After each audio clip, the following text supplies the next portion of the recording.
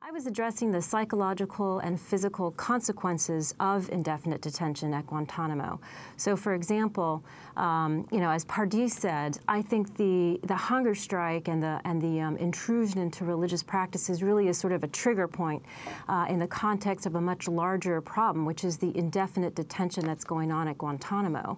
And in this situation, you have severe and lasting psychological trauma. And this is caused by chronic states of stress, anxiety, and dread, because essentially these people at Guantánamo don't know if they're going to be released, if ever. They don't know if they're going to be charged. They know some people will be charged, but yet not everyone who might be charged has been charged. They don't know if they're ever going to see their family again. Now, it's been over 10 years, and you have people who left their children who were young toddlers. They're now young teenagers, and they have no way of knowing whether they should cut those ties and tell their family to forget about them or try to keep those ties. And they have extremely irregular contact with their families.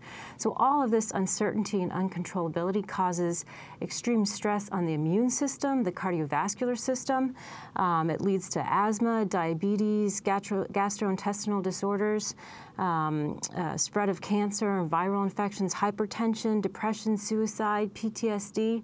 So, yesterday the United States testified as to the great care and hospital facilities and beds and primary care providers, but that all does not negate the psychological trauma caused by this indefinite detention, which in this case really is sort of the epitome of indefinite, because who knows when the war against terrorism will ever end.